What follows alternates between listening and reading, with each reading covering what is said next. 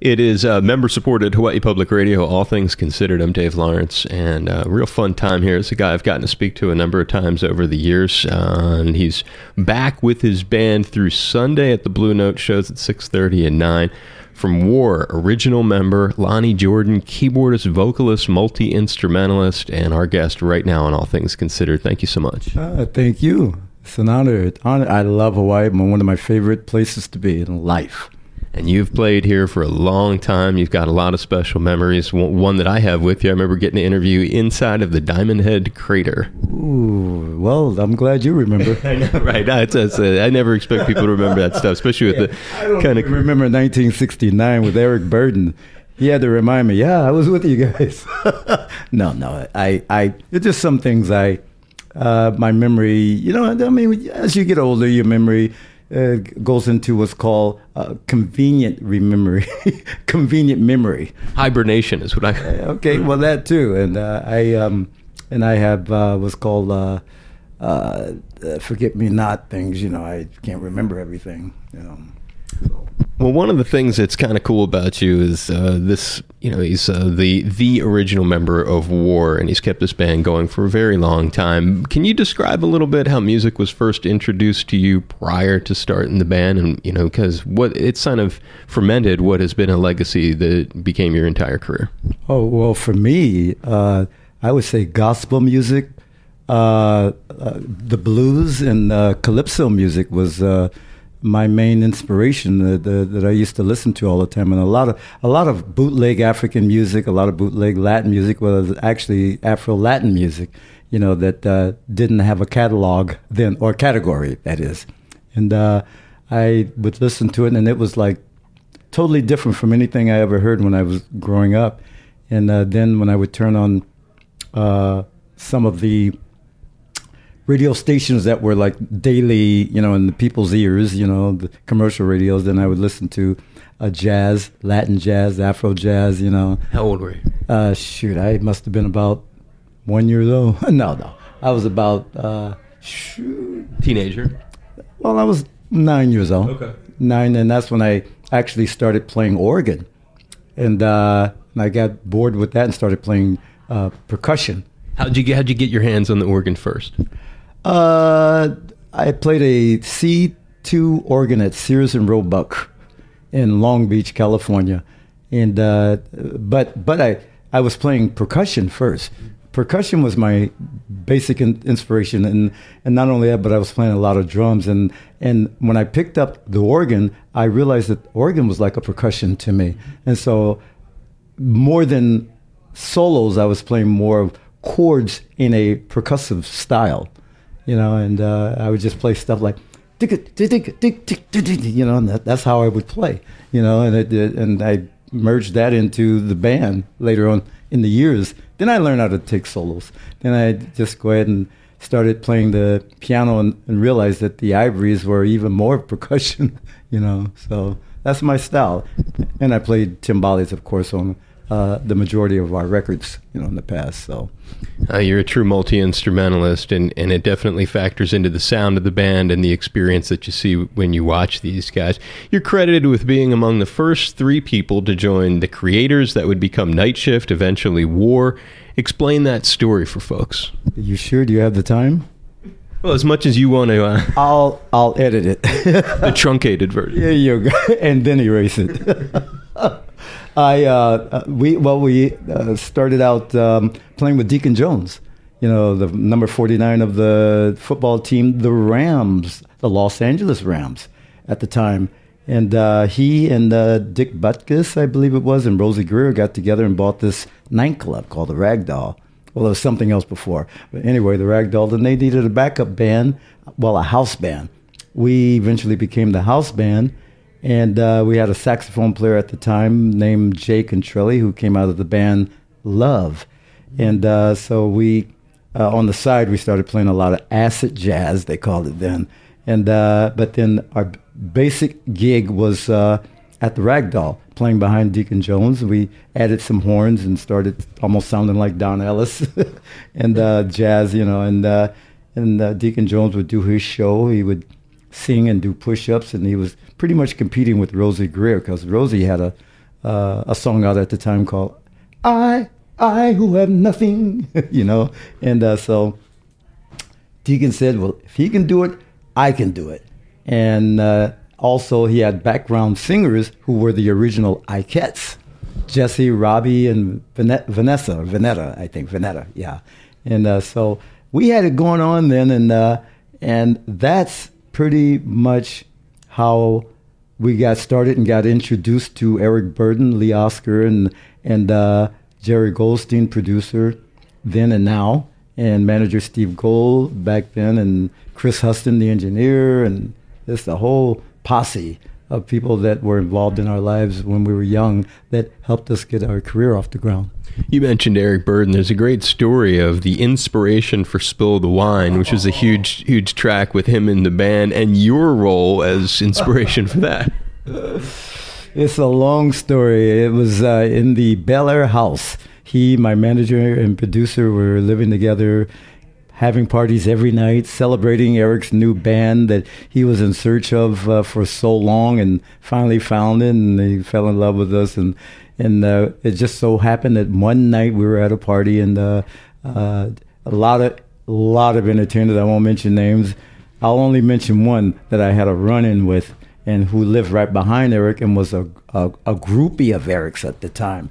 Jim Morrison. I didn't know who he was. I didn't know who Jim Morrison was from Van Morrison or the Morrison Steinway piano. I had no clue. I knew who the British invasion bands were, but I didn't know who Jim Morrison or Lydia Pence or any of the other American bands or artists that were at the house at the time. But Jim Morrison, I just remember this guy was there almost every night. Then you ask yourself, well, you must have been there every night if you saw him. Yeah. So he was there, and he would wake up in the morning. I woke up in the morning, this guy's still there, dressed up in a Superman outfit. And that particular night, in his Superman outfit, Eric and I was on the piano. We were creating this rhythm, which was Spill the Wine eventually. And this guy standing on top of the piano looking down, and everyone was ignoring him. And he kept looking at me and said, I bet you like to sock me. And he jumps down off the piano like Superman, jumps down, gets in my face and say, would you like to hit me? I said, okay. And I started, getting a weird feeling, and I realized it was like I was getting bouncing off this acid that he took, and everyone else in the place, because I was young, big afro, bell bottoms. I was only drinking and smoking weed at the time. Drinking whiskey and smoking weed. The W's and looking for women. www.com. And this guy came up in my face and wanted me to hit him. And I said, man, get out of my face. I don't know you. And I went like this. That's all I did. But I was, Eric and Jerry, my producer, said that I hit him, and I didn't. They only saw it from another angle. But actually I went like that, put my finger right about there. I didn't even touch him, and he started going backwards in slow motion. And I said, wow. And he went into the fireplace and got into a fetus position, and this lady came in and said, where's James? James, where are you, James? And she picked him up and took him home, this little guy. And I realized that he was a little guy, a short guy. And but Eric, at that moment, when all this was going on, he ran upstairs and grabbed his gun. And because he was pissed off, and he came downstairs and shot the chandeliers, and I ducked, and I looked around, and I noticed no one else jumped or moved or anything. Everyone was on acid, and that was my first time being introduced to acid. I had no clue what it was, and it wasn't until later on when we started traveling. My first acid trip was here in Hawaii, 30 stories up in a hotel. There wasn't that many hotels here then. It was, I think, in 70 or something like that. And that's when we were just trying to learn each other, and Eric was just trying to get a feel for us. But again, that was way before that party.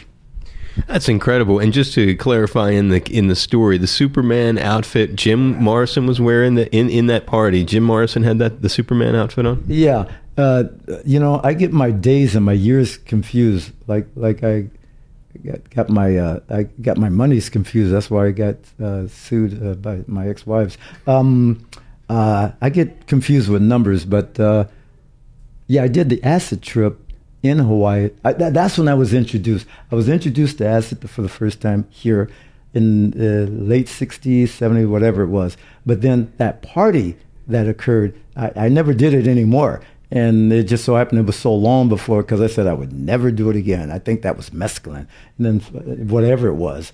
And then the years went by, and then when I saw everybody in the house, I didn't know that everyone could be in one place at the same time and be high on different types of acid. And finally I was talking to someone, and they said, well, he was like a connoisseur on who had what. He said, oh, he's high on sunshine.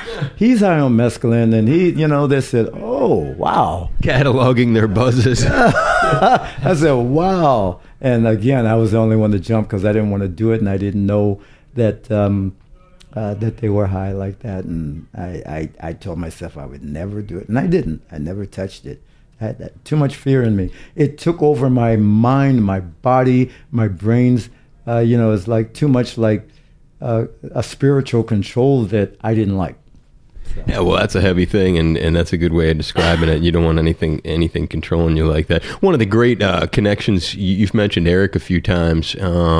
The last night of his life, it was September 18th, 1970. You were talking about Eric Burdon. I'm talking about another event that happened on September 18th, 1970. You guys were on stage at Ronnie Scott's. It was the last night of Jimi Hendrix's life, and Jimmy comes and you have the honor, the privilege, I don't know what you would call it, the milestone event of having him. What are memories of that evening? Well, we discussed that we were going to be in England when we were at the flats, not the flats, but the those condominiums, whatever you call it, that John Saturday Night Live, what's the name? Belushi, yeah, John Belushi, and a lot of people were staying on Sunset. I forget the name of those flats, but anyway, Jimmy said he would be in England when we were there, so he came down that Tuesday night without any instruments, and I said, oh man, I should have brought you instruments so we could have jammed. So he said, I promise I'll bring it tomorrow, which was Wednesday. He bought it.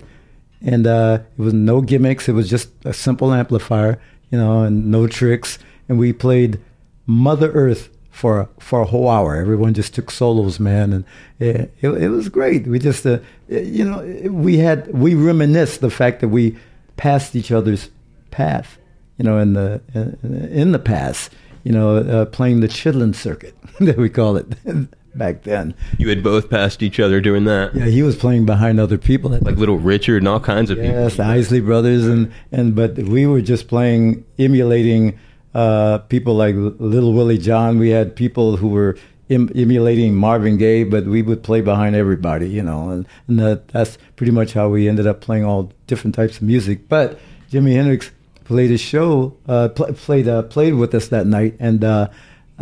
Ironically, he went back to Mother Earth that night, and it could have all been avoided because Monica didn't know what to do. She was just young, scared, trying to finish school, and had the police busted her with drugs in the room, it would have just been the end of her career as well, and they would have probably accused her of some wrongdoings, and she was just panicking. She didn't know all she had to do was turn him over.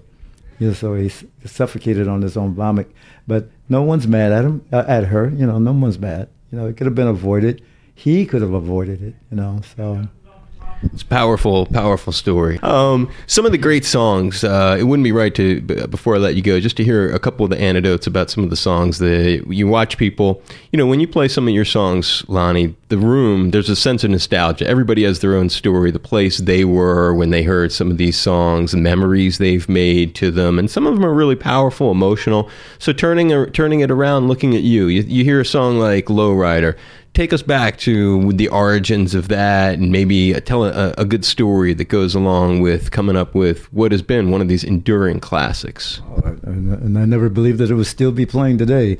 We didn't think any of our music would be playing because it was just a little bit different, but now I call it unique. But Lowrider, Charles Miller, who originally sung the lead, our saxophone player, walked in the studio after he had just bought a 52 Chevy, and he was proud of it. He had a little bit too much tequila, walked in the studio, sat down on this bench in front of a microphone, and we already had the track already done, but we were just trying to figure out what to do with it.